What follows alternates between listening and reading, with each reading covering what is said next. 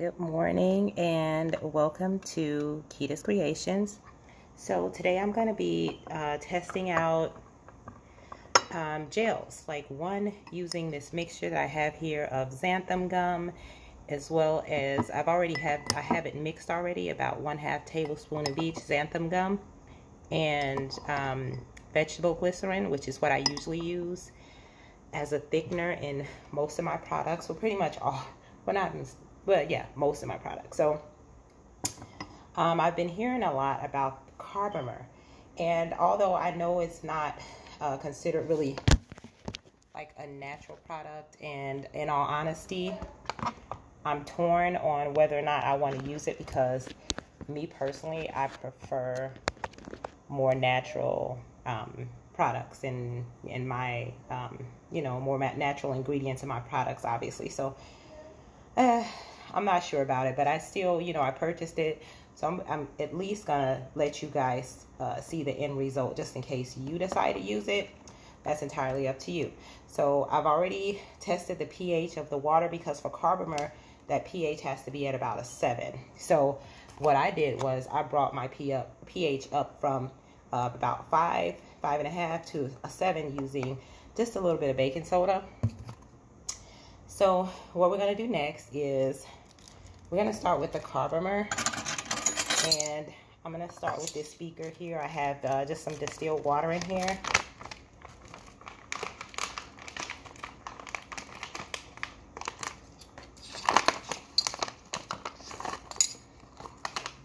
And I'm adding about 1/2 of a tablespoon of that.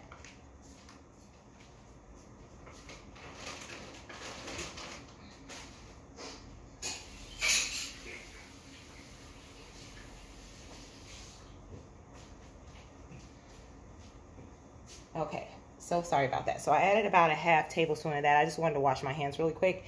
And so it does require you to hydrate it using the stick blender. So I'm just going to go ahead and add my Xanthan Gum mixture into the other beaker here.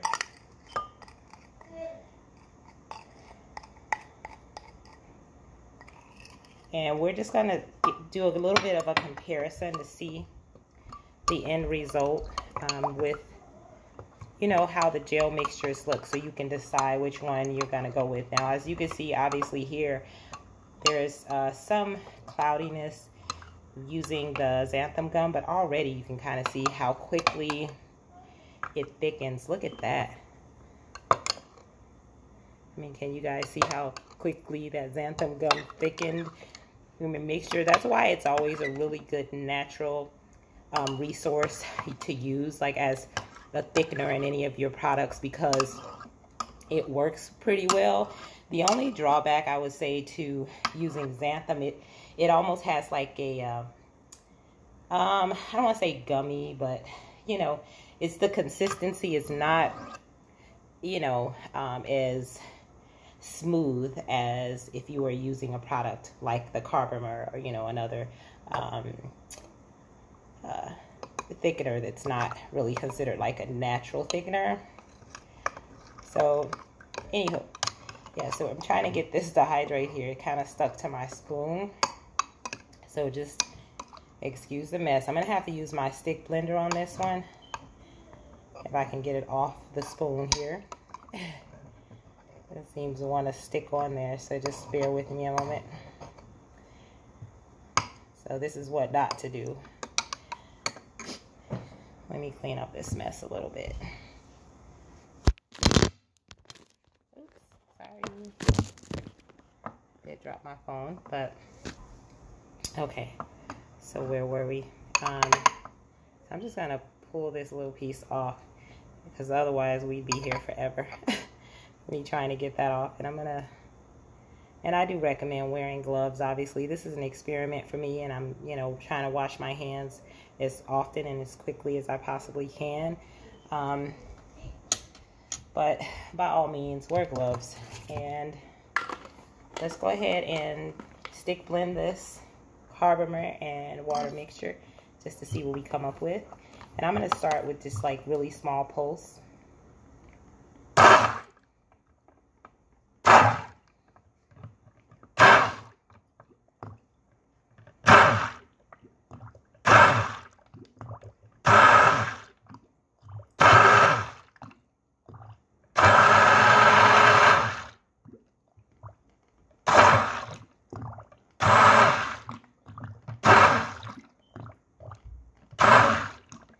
So just FYI, I mean, I can see that it's starting to thicken, and I've used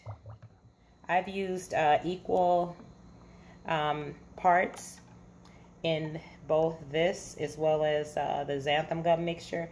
So that I've used equal parts with the water and the measurements for the thickener. So I just want to give you guys a quick comparison.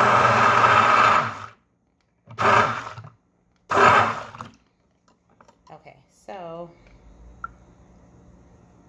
as you can see, it's still a little watery, but it has started to thicken a little.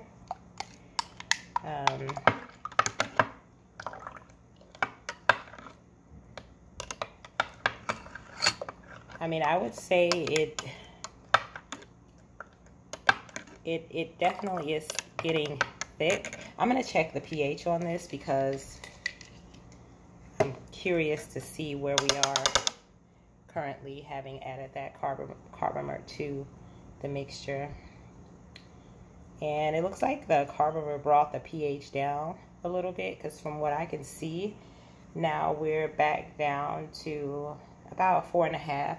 So I'm going to add a little sprinkle of baking soda to it to see if it brings it back up.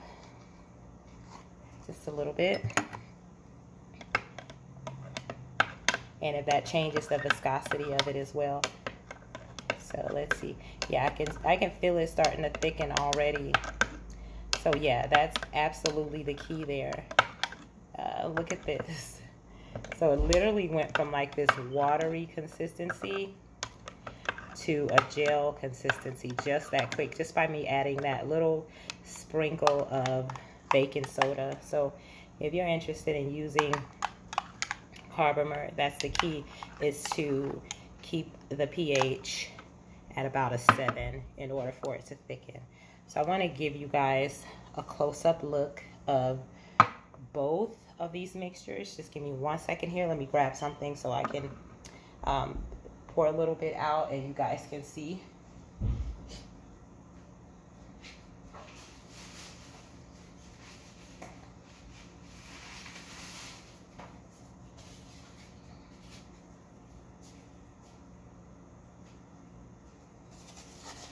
So I have a paper plate. The thing is, I'm not sure if it's going to show up all that well on a paper plate. I'm trying to see if I have something that's a little bit darker, or I may just try to do a little bit of a close-up. Like, I want you guys to see how thick this is. And that's just by adding that little bit of baking soda in there. Like, you can see how much thicker it became. This is the Carbomer mixture. So look how thick it is. I mean, it literally, and it has a much smoother consistency than the mixture that has the Xanthum Gum. So I'm going to show you that one too.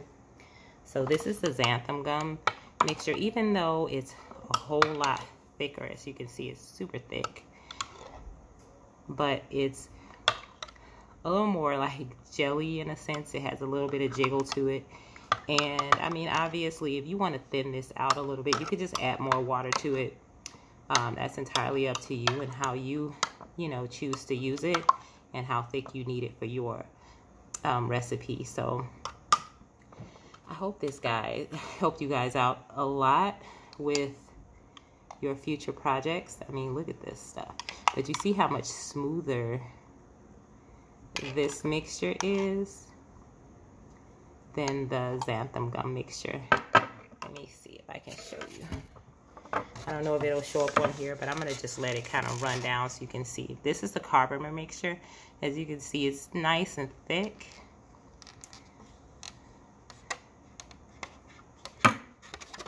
And that's just using 1/2 of a tablespoon of Carbomer with about a cup of water, and making sure that the pH is at a 7. So that's crucial for Carbomer. Now this is the Xanthum Gum mixture, and it's I didn't use the stick blender on it, so it just still has some little clumps in there too. But by all means, if you're going to use this in a body product, a gel or whatever, as you can see, it's really, you know, has almost like a goopy consistency. Again, if you want to thin this out, just add some water to that. So what are your thoughts, guys? Like, what do you think? Which product would you use? My comment section is open. I'm, you know, open for like any feedback. That would be awesome. I hope you enjoyed this video, and I hope it was useful for you. You guys have a wonderful, wonderful day, and take care.